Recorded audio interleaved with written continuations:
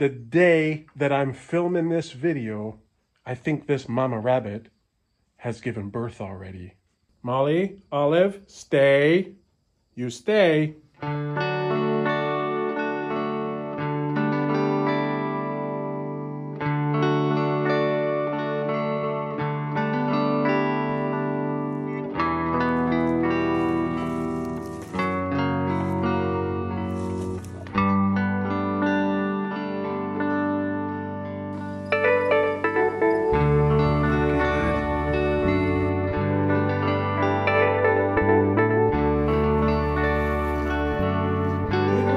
Bud.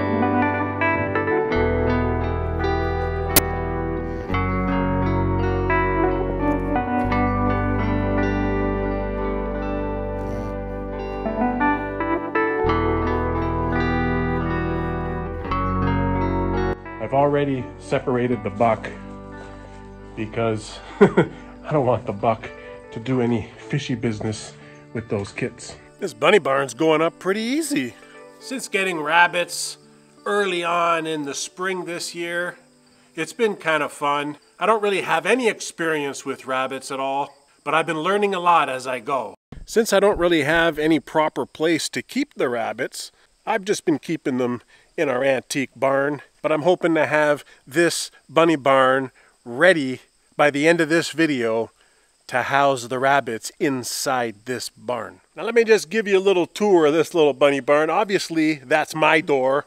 I've already put the plexiglass and I've put caulking all around the trim there to make sure no water gets in. It's not a fancy window, just plexiglass, just so that some sunlight can get inside so they're not necessarily in the dark all the time. I want to have 2 stalls in here. One stall is going to be a big size that'll basically keep the rabbits out of the weather, and another stall over here will be just a smaller stall, and that'll be used for the buck to get out of the weather and as a nursery room for the mother with the young babies. You can see I've just used a barn board type of siding, and I still have to put the battens on because there's a lot of cracks in between. After finishing the framing of the walls, I moved on to installing the roof trusses.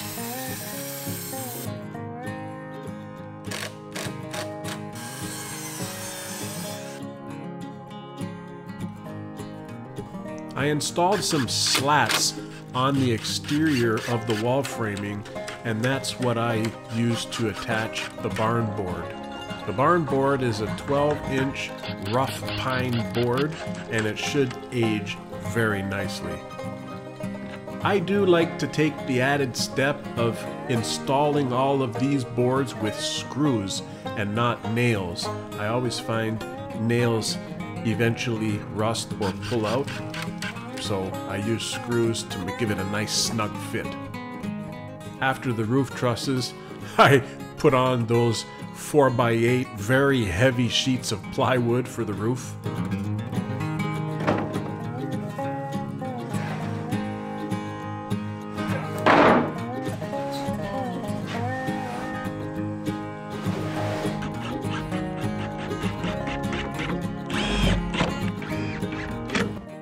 And then I used an asphalt shingle.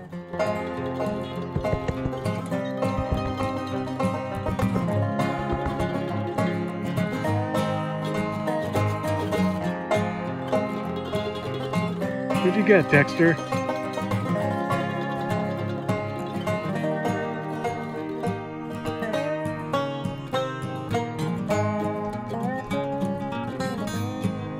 Chunk! Sweet fella. Just scratching an itch. Now what good is a bunny barn without a front door? I decided to use a pressure treated brown, that way it's slightly off color.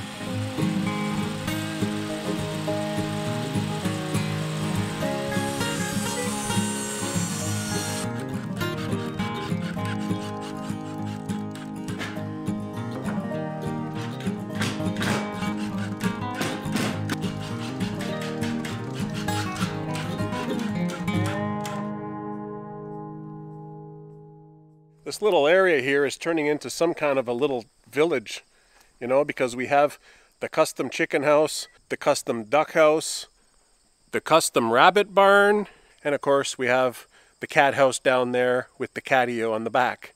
So it's kind of all in this little area right here. Hey, Maggie.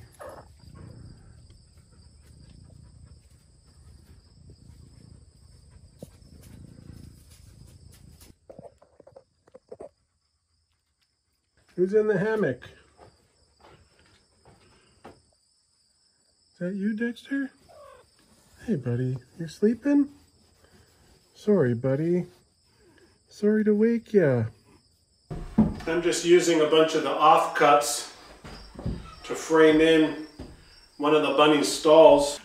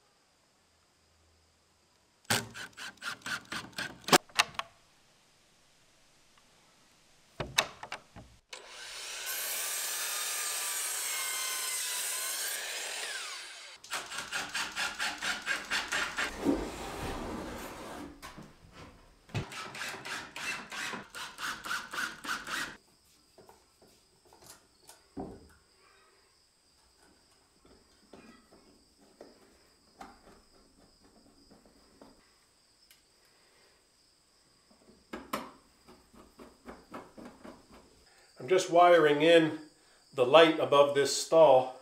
I need to get the mama rabbit with her babies into this stall because I need the space in her stall. It's not rocket science to wire these lights. Really, it's just a black wire and a white wire. But I don't want to have to come in and do this wiring when the mama rabbit is in here with the babies. I'll get the rest of the power run later.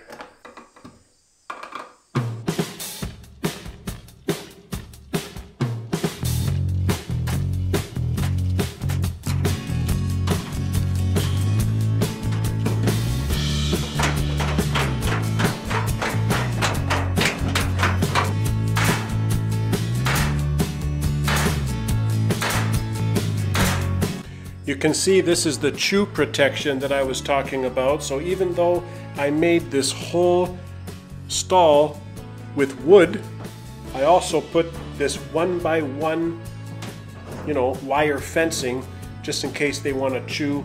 I cut around the outlet there. I cut around the doorway here and I folded it. And I folded it on this side and I folded this piece up.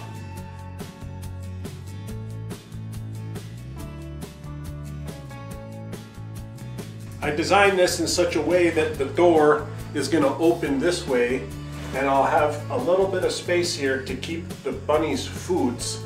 And I'm going to make one shelf here that will allow me to keep one straw bale or hay bale right here, so it's easy access.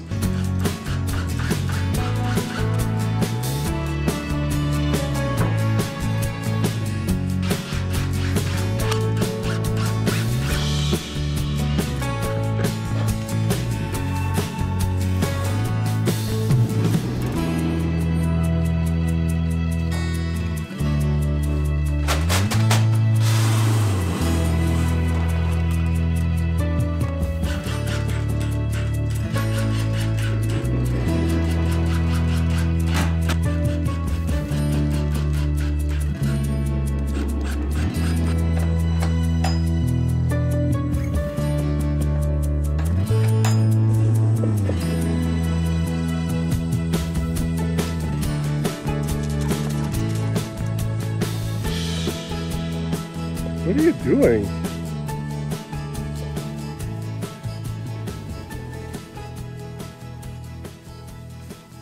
I came in to the pen that has the mama and the babies and I can't find the mama, and I'm serious. I'm looking around and looking around. I can't find the mama rabbit. I thought at first that maybe she was inside here. But nothing. Then I looked down there. Look at that white thing.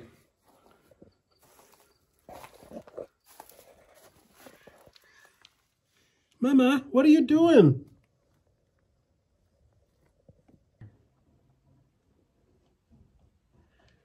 Get out of there. Get out of there. I don't know how I'm going to get this girl out. What is she doing tucked under there? There's only like this much space for her to get in there. She's like a big mama.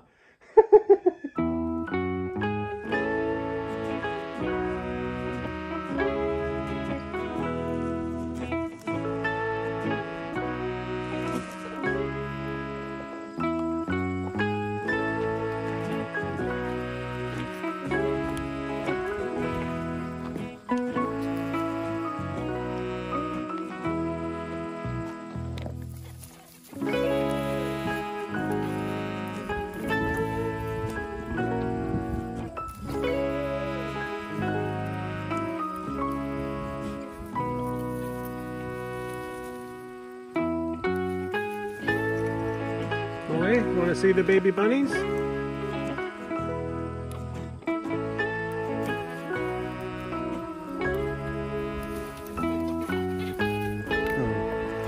the babies? Be nice.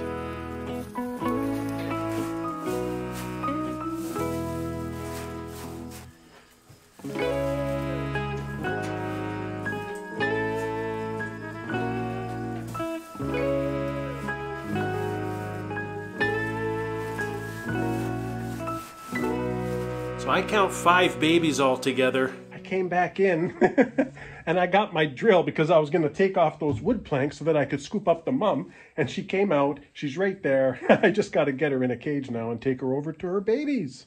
You okay, Mama? You okay? You okay, Mama? Here you go. There you go. Out you go. There's your kids over there. Come on. Good girl. Good girl, Mama.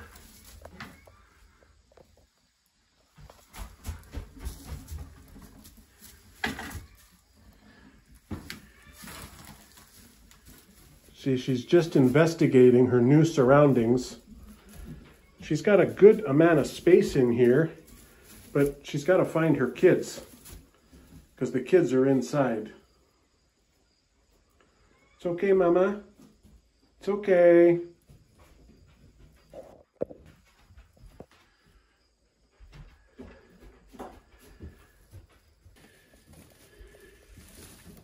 It's okay, Mama.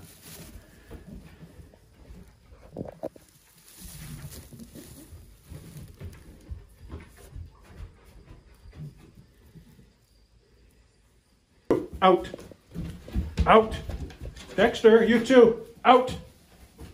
Dexter, out. Let's go. Hey, you're not listening, buddy. You're not listening, bud. You gotta stay away from those bunny babies. He wants them real bad, real bad. Gotta keep this door closed so the cats don't get those babies. That's the last thing I want. You okay, Mama?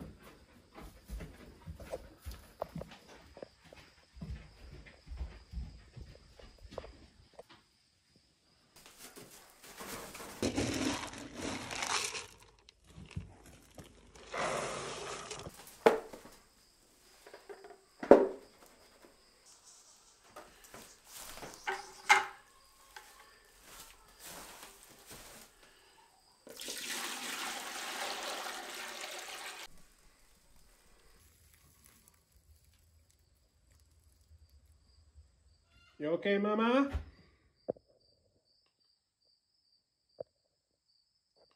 That's it, guys.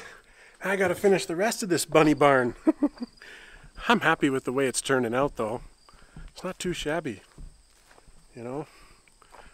It's really coming together. I'm gonna finish that other stall over the next couple of days, and then I'm gonna start on the run. Fully protected. I got a couple of great ideas on how to eliminate their escaping. But at least inside that stall, we have true protection, we have weather protection, we have predator protection. Those are all the keys that I checked off on my list, remember? Thanks for watching. You guys take care, okay?